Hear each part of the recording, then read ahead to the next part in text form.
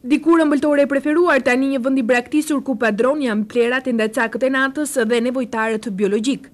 Haraçin e vërtetë paguajnë këta banorë që prej kohësh i kanë kthyer apartamentet e tyre në Qeliburgu, duke u privuar kështu nga ajri i pastër dhe liria e fëmijëve për të luajtur në ambientet përreth.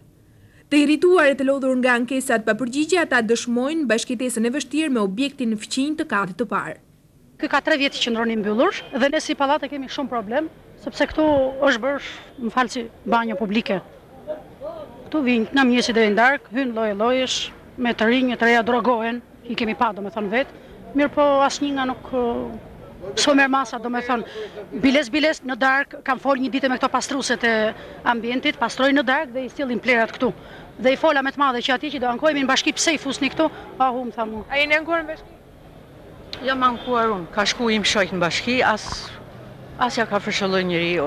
Neve, midis Tiranës, në qenë, nga kalojnë tonë pushtetarë për të shku në përzyra, qofë në bashki, qofë në parlament, qofë në për digastere tjera më të larta, s'dim as ku tankohem, këta e shojnë me sy, që këtu është gjendje katastrofike. Këtu është bo vetësoje gjithë Republikës. Edhe nuk mund të rrim në lartë, banojmë mune me hapas dritara as dyrë, sepse të mbyt era. Nga identiteti disa viteve më parë ka mbetur vetëm një emër, ish Ëmbeltore Partizani, tani veç i dheron klientët e dikurshëm.